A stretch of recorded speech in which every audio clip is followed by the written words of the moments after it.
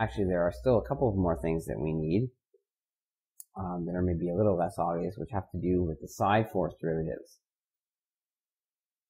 So these, with respect to the rotation rates in body axes, are obtained using a reverse rotation, which is just given by the transpose of S, so that C, Y, P, C, Y, R is C, Y, P prime, C, Y, R prime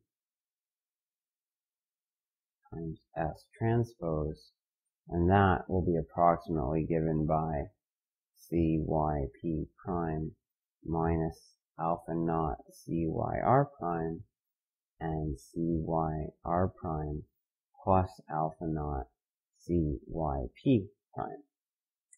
So then we only have one more final conversion of interest, which is for the moment derivatives with respect to P bar and R bar.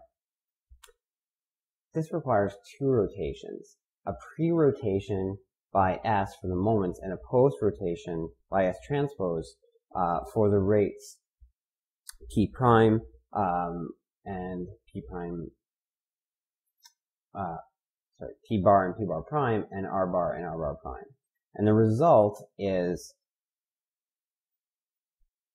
CLP, CLR, CNP, CNR is equal to S naught,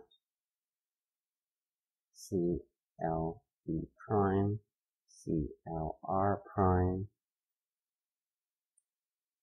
CNP prime, and CNR prime times S naught transpose. So now with all of these transformations and expressions in hand, we're ready to look at the detailed dynamics of aircraft. And we'll start this next time with the longitudinal dynamics, which is the movement within the XB-YB plane.